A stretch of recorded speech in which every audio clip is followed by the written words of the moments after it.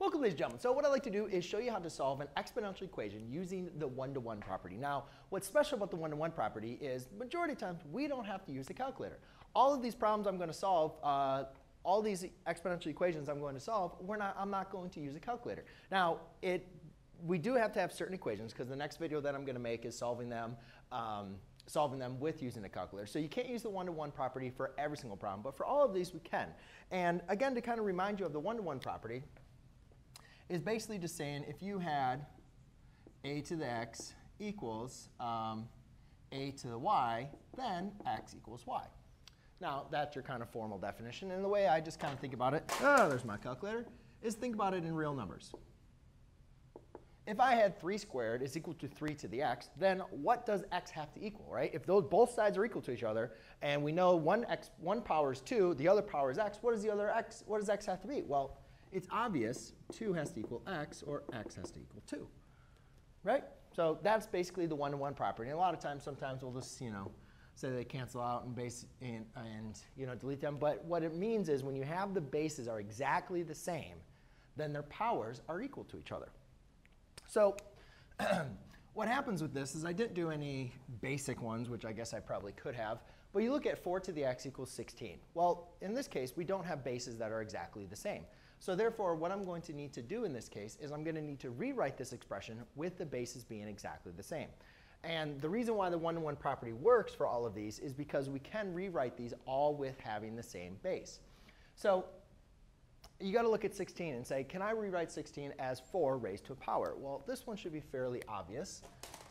We have 4 to the x, and I could write 4 squared as equal to 16, right? So if I have 4 to the x equals 4 squared, well, now I can just say that x is equal to 2. OK? And there we go. Done.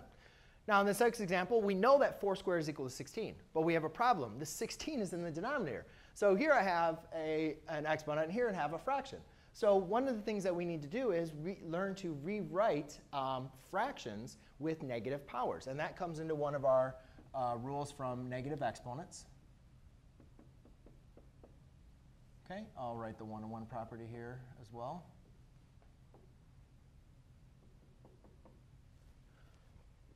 OK, so I can rewrite 16 with the negative power. 4 to the x equals 16 to the negative first power. And again, that comes from our rules of exponents with using negative exponents. Now, I know that 16 I can rewrite as 4 squared. Now, just make sure that you're using your parentheses correctly.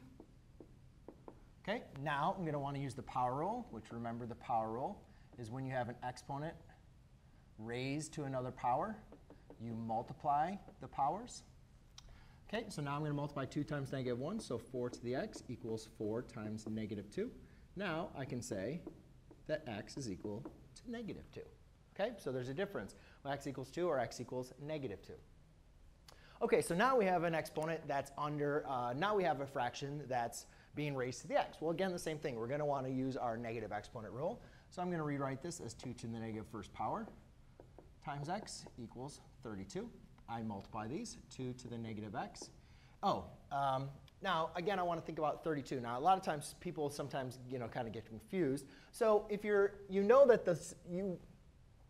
what we want to do is we know we can't rewrite 2 as a base 32. So we want to rewrite 32 as a base 2. So you always want to kind of go back to your smaller base and try to see, can I take that smaller base and raise it to a power to get to my other base?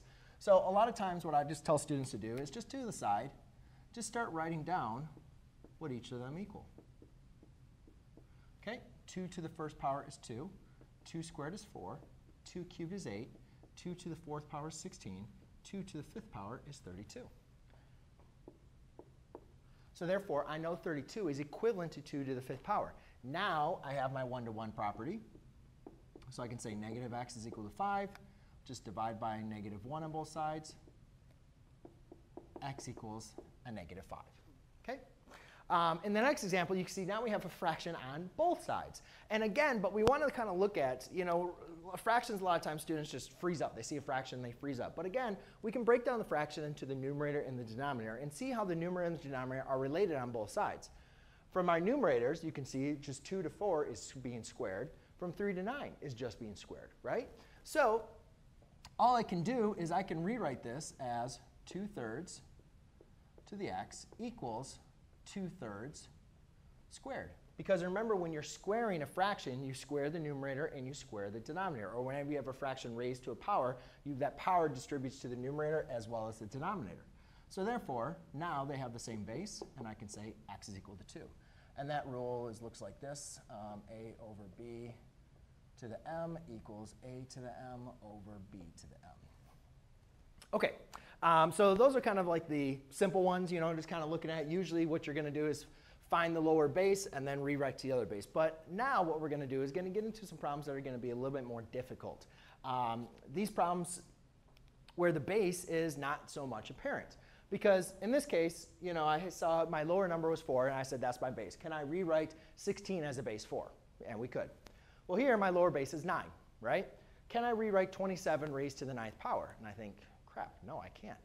9 squared is 81, so I'm kind of stuck there. So now what I need to do is think about a lower base that I can raise to give me 9, as well as a lower base that can give me 27. Well, automatically when I see 9, I think of 3 squared. So then I say, all right, well, if I know 3 squared, 3 to the first is 3. 3 squared is 9. Hopefully you know what 3 cubed is, but if you don't, you'll figure out that it's going to be 27. So therefore, I actually can rewrite both of these with the same base, 3.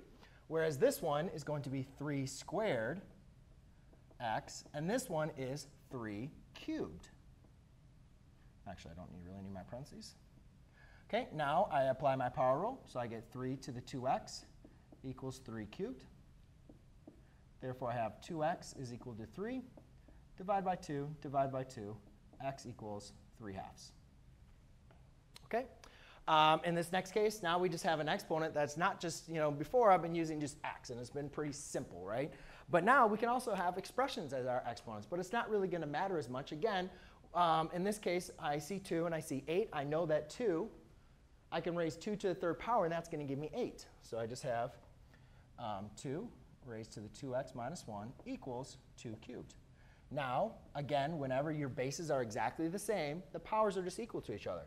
So now I have a two-step equation that I can just solve based on my understanding of solving equations.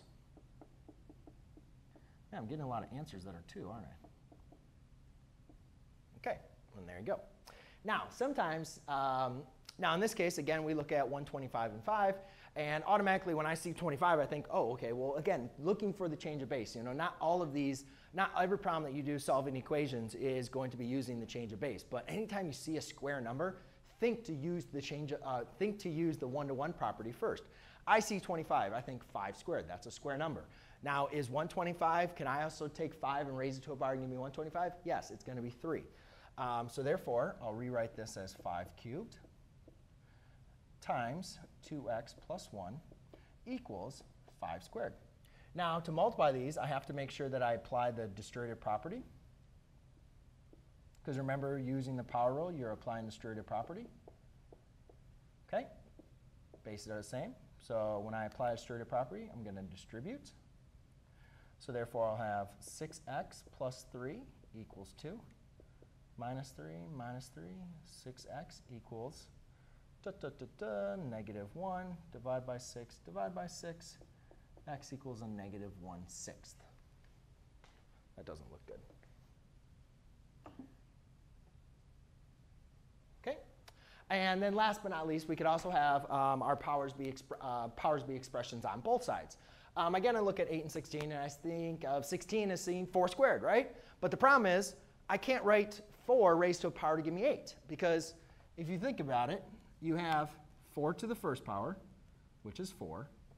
4 squared is equal to 16. So we're kind of stuck. We know 16 is 4 squared, but we don't know, but we can't write 8 as 4 to a power. So we have to look at a smaller number. And then, fortunately, I used a lot of these to be simple. It would be 2. Notice how 2 raised to a power gives us 16 as well as 8. So that's what I'm going to want to use. And again, ladies and gentlemen, the main important thing is I would recommend knowing 2, 3, at least to the first couple powers, because when you're using the one-to-one property, most of the problems in a book or you're seeing on tests, they're all this. I mean, you're using very similar numbers. Even when it's a fraction, the numbers in the top and bottom are going to be square numbers raised to a power. So therefore, 2 to the 8th is 2 cubed times x plus 3 equals 2 to the 4th power times, 2 to the 4th power times x minus 1. Okay?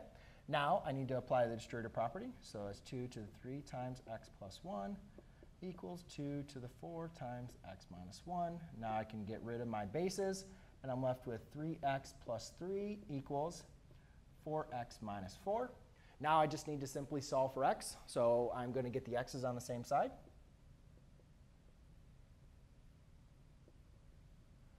I get 7 equals x, or x equals 7. Okay, so there you go, ladies and gentlemen. That is how you solve an exponential equation using the one-to-one property. Thanks.